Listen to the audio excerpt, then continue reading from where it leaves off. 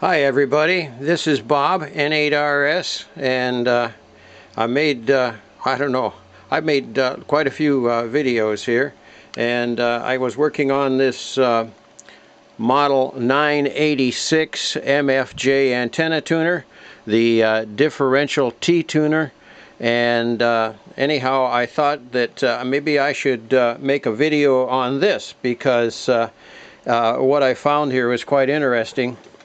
Any MFJ equipment that you get, or let's put it this way, any equipment that you get through the mail or shipped by freight or whatever, they get vibrated a lot in that while they're in the trucks and all, and you don't know exactly how tight the people tighten up the nuts and bolts. And so on this one here, I got it, I don't know, about a month ago or so, and started working on it here, just cleaning it up and checking it out. And it needed the drive belt here, first of all, and I was really pleased. I got on the phone and I called MFJ and I told the guy there that I needed a couple of these drive belts. I got a spare when I got this one. And he said, why, sure, and he had the part number and all. They were not terribly expensive. I think they were $2 and something a piece. I don't remember exactly. But anyhow, they got here like in 3 or 4 days, which was really nice. So then I started working on this thing and I opened it up and I found a couple of these screws up here that were very, very loose. A couple of them I could take off with my fingers. I also found some of those underneath. You see there are things that are fastened here like this right here. There's a screw that comes up from the bottom underneath. I found some of those were loose too. Altogether I found 8 screws that were just what I call finger tight that I had to tighten up. So I tightened them all. And you can see here that I've put little dabs of red nail polish on here. Many years ago I was working on a piece of surplus equipment, and on that surplus equipment they had put a dab of red paint on all of the soldered connections and all the screws and bolts. And I spoke to my friend who had been in the military, W9EPT, Don Smith, and he said, why yeah, Bob, he said, some of that military gear, they check it out very thoroughly, and when they solder a connection they put a little dab of red paint on it. And also on the screws and the bolts. So that indicates that this has been inspected and it was checked to see that they were nice and tight and that the solder connections were correct. And all, he said, a piece of military gear that goes in an aircraft, you know, it's very critical, and a loose connection or a loose nut and bolt could really cause trouble. So anyhow, and so I got that idea from that. And so what I did here is I had a bottle of red nail polish my wife had given me for that purpose, and so you can see here where I've dabbed those with red. I had this little circuit board out, and I have also a bottle of white nail polish and I looked for the red and I think I'd used all the red up, so I just put a dab of white on those. But I find that that stuff comes loose quite easy when you want to take it out, so that's not a problem there, but it does hold the nuts and the bolts securely when you dab them like that. Another thing I found on this was the coax connectors. The center of the coax connectors in those was spread out, and you can take a very small screwdriver and you can get in there behind the edges of that center, and you can see there I'm prying it right in right there, and you can pry that center part in a little bit smaller so that they fit better, because they will eventually reach the point where you got a loose connection there. So that's what you can do with those, and that helps to keep your coax connectors connecting like they're supposed to. And let's see what else I've got on here. Oh, another thing I did on this unit here, you can see I extended the leads, the wire leads that go to the meter area. There's what, 1, 2, 3, there's 6 of them here, and I extended them all. I just cut little 4-inch pieces of stranded thin wire, same size as what they had in here, but I didn't have the colors, all I had was blue. So anyhow, and then I put a small piece of heat shrink over each joint. I just made simple U-joints, you know, bent the wires like that, hooked them on each other, squished them down, and then soldered them, and then slid the heat shrink over and shrunk them down with the heat gun. I got a heat gun here that I got at Harbor Freight. I think it was $9.95. Does the job great. I've had it for several years. Anyway, so I extended those. Why did I extend those? Well, because you can't get this front panel off of here and do anything with the little short wires that they had on there. And what they were doing was they were soldering and unsoldering and soldering and unsoldering these wires here, as you see me poking with my thumb, on these meters. Another thing I found out was they've put these meters in with hot melt glue, with a hot melt glue gun, and after a couple of years or more, this stuff starts cracking. So some of you guys may just find that your meter falls loose and is laying inside. That happened on this one here. And so when I put it back in, I glued it back in with E6000 glue. I really like that stuff. The E6000 glue you can buy at many places. I see they have it at some of the dollar stores now. The Dollar General here near me has got the E6000. I have nothing to do with the E6000 company, but I do like their product and I use it a lot. Also, something you should know about E6000: if you're working on coils and you want some coil dope to glue a coil, the E6000 works great. That stuff will not affect the inductance of a coil even while it's still wet. It's really some good stuff for that. So I use it a lot in my electronics work. And get this this box here out of the way. I hope I'm not jiggling the camera around too much.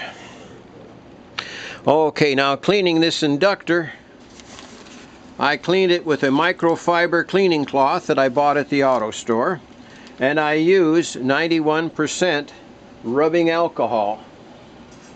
I am bouncing around here with this camera, I know, but here's what I used right here: 91% isopropyl rubbing alcohol to clean the coil. You want to use the 91% instead of the 70%. The 70% will leave deposits on the coil. And you don't want to put any kind of lubrication on the coil, because what happens is the lubrication will attract dust and dirt. Once you get dust and dirt, and then the roller runs over that dust and dirt, then when you transmit through it, then you got an arcing that happens, and then you got little pits and spots in the coil. So don't put anything lubrication on the coil there. I did put a tiny, just minuscule amount of molybdenum disulfide. Molybdenum disulfide. That is that black grease, high pressure grease that they use in cars. And you see, rubbing my finger back and forth on there, I just got a little bit on there, and that's hardly any more than I put on. So I put a little bit of that on there. Just on where, that's just to lubricate this roller on this shaft. Nothing on this part. And what else? I guess that's it. I sprayed a little bit of contact cleaner on the switch back there. The contact cleaner I'm using is from the auto department at Walmart. CRC contact cleaner, and you buy a great big can of that, and it's very inexpensive. So that's why I use that, and that's where I get it. And let's see if we have anything else on our list here. Guess that's it. On these meters, let me go back to the meter for just a second. On these meters, you can see that I installed a couple of LEDs in the back of the meter here. I really don't recommend that. It's too easy to get little chips and things into the meter. I actually used a very small soldering iron tip, this one right here, to melt those holes through the back of the meter. The idea is that melting them through the back, the plastic is in a liquid state and kind of folds back around the edges when you poke it through and does not fall into the meter. If I was to drill that, that could really cause problems. So here's, you see right here, there's the negative leads of the LEDs. Here's the negative lead right here, and this goes to the negative lead here. And then on this side over here, on the other side, comes up to here, and I've got 1,000 ohm resistors. You can see that one right there. So 1,000 ohm resistor on that white LED gives you a current of 10 mils, which gives you plenty of brightness, and the LED ought to last for a long time since it's rated at 20 milliamperes. Okay, now what else was I talking about here? The glue on the meter. Yes, the glue on the meter. I'm talking about the glue that glues the meter in here, but also they use that same glue to glue this back onto the front. So what happened? Alright, so my meter came loose and was laying inside, so I opened it all up and I glued it here with the E6000. And I did not put a big gob, I put a glob here and a glob here underneath, right there and there. I put it on the meter edge and put it in there. You don't want to put too much or you're going to have that stuff running on the meter face, and you don't want that. Anyhow, so then I put it back together. Well, then the back fell off. Well, the back is glued in here and here. Each corner's got a glob. So I put the meter back in. Then when I put the meter back in, I didn't get the little adjustments on the meter lined up correctly, and one of them didn't adjust. So then I had to take it back out again, which I did before the glue was really hard. But I should have checked it first. I should have put it in gently without any glue, then checked the meter adjustments in the front.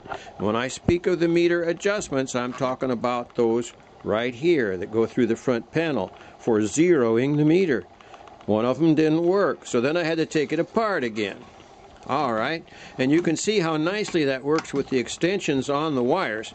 You can take this and you can lay it down and you can work on things.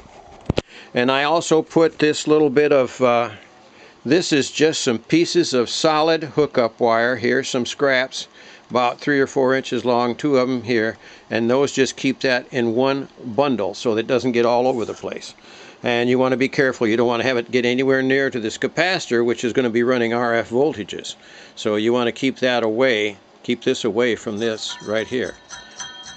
So anyways, so then I put my globs of glue on there. There's a little glob on the edge here, a little glob on the edge there, a little bit here, a little bit there, all around to hold it all together. So I just thought I'd mention all about that meter, since that was such a consternation for me, causing me problems. And I had to take it apart like 3 times before I got the meter all straightened out. And I guess that's it. So that's the whole list there. Be sure that you, and what I have down here, the last item here, first item on the list I have is loose hardware. Tighten the hardware. Last item I've got on the list, loose hardware. Tighten the hardware. You know, if you're making a speech or something, you want to tell the people your first thing, what you really want to bring across to them, the main point, and then bring your main point in again right at the end. And I guess that's it. So I'll say 73s here, guys, and yeah, you can work on these things. Just be slow and careful, and don't get in a rush. So that's it, 73s and good DX.